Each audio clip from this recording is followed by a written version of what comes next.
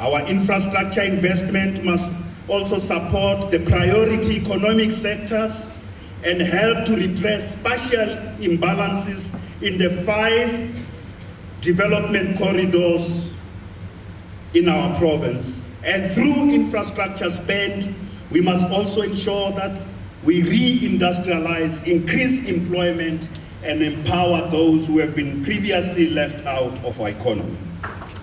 Over the next 2 years, we and the mayors will work together, and I want to repeat the call I have made to the mayors, that let's work together to fast-track the rollout of infrastructure projects that have long-term benefits and that have been planned over a long period of time in the following areas. Firstly, in the area of public transport and logistics, we have projects that have long been planned.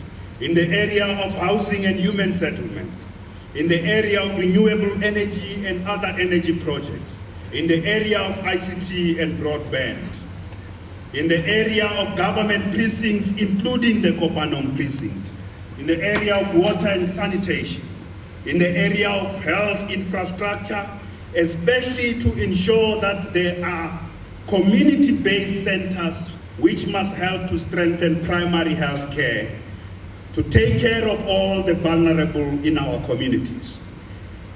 We must work together also in ensuring that we build new infrastructure, particularly new schools, to meet the growing demand of better education arising from our initial successes.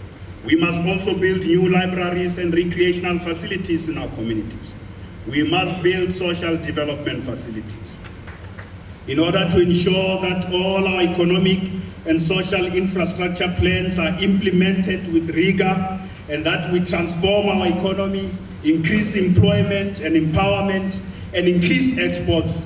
I would like to announce, honorable members, that I have decided finally, as I've been announcing for a year and a half in the legislature, to appoint the Premier's Economic Advisory Panel, which are made of the following entrepreneurs, experts, and representatives of labor and business. The list of the Economic Advisory Panel includes Mr. Jabu Muleketi, the former MEC and former Deputy Minister for Finance, who will be the chair of the panel.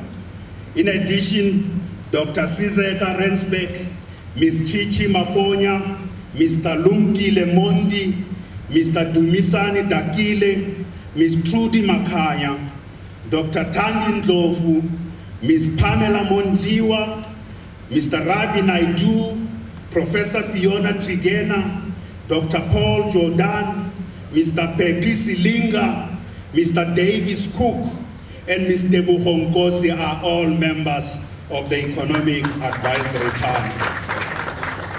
The panel will advise the Premier and the Gauteng provincial government, particularly the Economic Development Department led by MEC Maile, on implementing strategies to realize our objectives with regard to increasing employment, increasing empowerment, increasing exports, and building an inclusive economy in which all of us share. This will be done in accordance with the vision outlined in the National Development Plan and our Provincial Economic Development Plan. Some of the highlights of our big projects for the next 2 years will be in human settlements, public transport, energy, and broadband. Firstly, among the interventions we are planning as part of our infrastructure rollout, amongst the interventions we are planning is to deal decisively with the availability of land. We cannot build infrastructure unless we have land available. The long-awaited construction of mega human settlements and new cities will commence in earnest this year in 2017. In total, there are 31 new mega human settlements that are both public and private that will start in April in different corridors of our province. As we implement our new mega human settlements program, we are also doing work in the renewal of all townships across our province. I am pleased to announce that we have completed the feasibility study of the expansion of the Gauteng and its full integration into the broader modern public transport system of our province. The new areas that will be covered by the Gauteng Phase 2 will include the following: Mamelodi in Tshwane, Boksburg in Ekurhuleni, Randburg and Lanseria in Johannesburg, parts of Mogale City and Randwest City, including the new Fontaine mega human settlement development. It will also cover Rodiport and Jabulani in Soweto. This expansion will primarily be done on the public-private partnership basis in different phases, and it will take a period of 2 decades to complete. But that work will start now.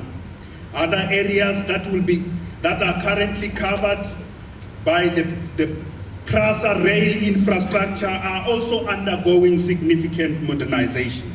And the rail infrastructure of PRASA, which covers the parts of Sidibeng, parts of Ekurhuleni, parts of Tshwane, and parts of the West Rand and Joburg, will benefit from the PRASA rail modernization project. And we are working together to integrate the Gauteng rail network with the PRASA rail network so that we have one rail system as part of the move to form an integrated public transport system in Gauteng. The implementation of the rooftop solar PV project, which I announced in 2015, will start in 16 health facilities this year, as well as in schools.